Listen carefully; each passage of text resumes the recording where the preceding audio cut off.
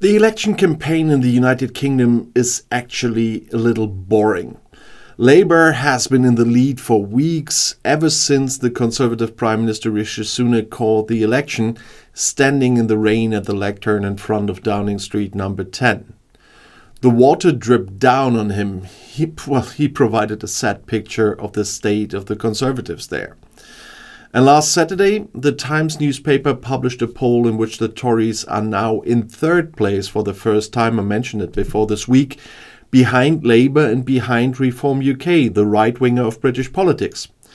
The enfant terrible of British politics, Nigel Farage, is the party leader of the extreme right-wing party and is now running for a seat in the House of Commons.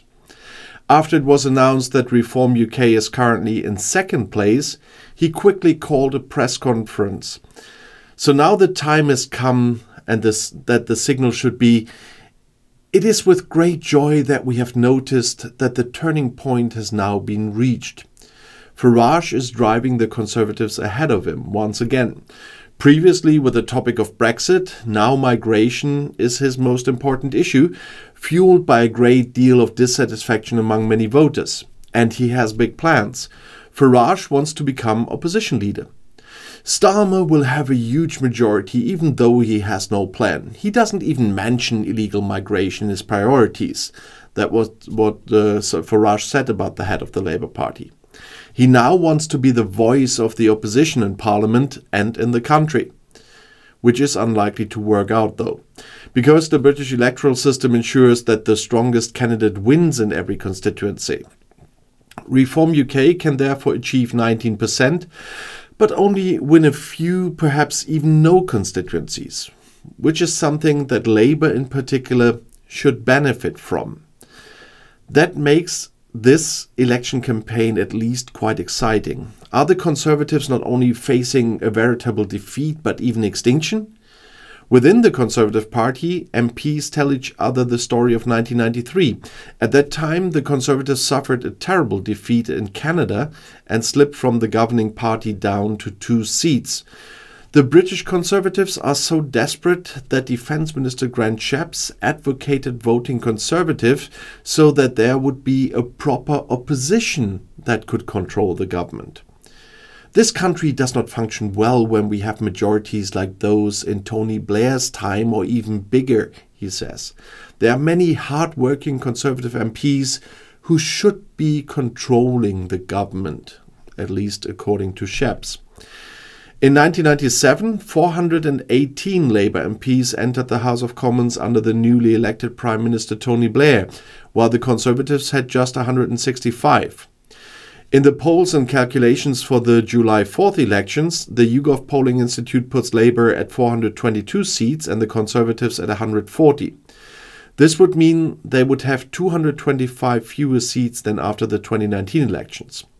But if Reform UK continues to gain ground, this prediction could shift even further. Labour is betting on change after chaos, and while Rishi Sunak is trying to make promises that there will be tax cuts, and him accusing Labour of even wanting to raise taxes, well, there's no evidence for that one, but still. But Labour leader Keir Starmer is banking on the change topic. Change after 14 years of chaos, as he describes the Conservatives' time in government because of Brexit, but also Partygate and a Prime Minister Liz Truss, who sent the financial markets into a tailspin before being disposed after just a few days in office. But Starmer's change is far from generating enthusiasm. Many Britons are fed up with politics and have lost trust, as a survey by the National Centre for Social Research found. 45% of those surveyed said they would never trust the government to put the needs of the nation above their own, regardless of which party the politicians belong to. It is a result of Brexit, unfulfilled promises, mediocre economic development, and the turbulence surrounding former Prime Ministers Boris Johnson and Liz Truss. That at least is said by the author of the study, the well-known John Curtis. Political upheavals are taking place on the British Isles at the moment. Polls indicate that the Conservatives will indeed suffer heavy losses in the upcoming general election. And you might think that Sunak has miscalculated here. The Parliament in London has been dissolved, and the election campaign in the United Kingdom is indeed already in full swing. On July 4th, the approximately 46.6 million registered voters in England, Scotland, Wales and Northern Ireland are called upon to redefine the balance of power in the British House of Commons. The trigger for the early elections was a sensational decision by the incumbent Prime Minister Rishi Sunak. The Conservative Tory leader attempted a kind of liberation move after his party's local election debacle in early May. In the polls, however, the opposition Labour Party is indeed still well ahead of the governing Tories and now the Reform programme. Labour leader and opposition leader Keir Starmer spoke of an opportunity for change for the better, and after 14 years it would be time for a change. Stop the chaos, he called on the British. Start a new chapter and begin rebuilding. Prime Minister Sunak, on the other hand, campaigned for votes with, among other things, far-reaching tax cuts, as I said. And at the same time, he presented himself as the guarantor of security and economic strength. Now is the moment for Britain, he said in a speech in the pouring rain outside his Downing Street office at the end of May, to choose its future and decide whether we want to build on the progress we have made or whether we risk going back to square one with no plan and no certainty. Well, for Sunak, the July election is the first real test at national level after he was appointed party leader by the Tories in October 22. I am the one who is ready to take bold action, Sunak said. I have a clear plan, and that is how I will offer you and your family security. It's still unclear whether Sunak's announcements will be enough to turn things around again, but I don't think so. The people of Britain are longing for change, said Liberal Democrat Party leader Ed Davey. And this election is our chance to finally bring it about. The Conservative Tories have been in power in the House of Commons, as the British lower house is officially called, since they defeated Tony Blair and the election victory of David Cameron in May 22. No, they were defeated by Blair and won against Brown. In the regularly scheduled general elections in 2010 and 2015, the Tory camp was able to defend its majority, and even in the Brexit chaos following Cameron's controversial EU referendum and the unscheduled elections in June 2017 and December 2019, the Conservatives were able to hold on to the helm. British politics, however, did not settle down. Since the 2016 vote on the United Kingdom's exit from the EU, the British have already experienced 5 prime ministers from the Conservative camp. Cameron was followed by Theresa May and later Boris Johnson, then Liz Truss for a few weeks, until finally Rishi Sunak took over the government in Downing Street number 10 in October 22. In the parliamentary elections on July 4th, all 650 seats in the British House of Commons are up for re-election.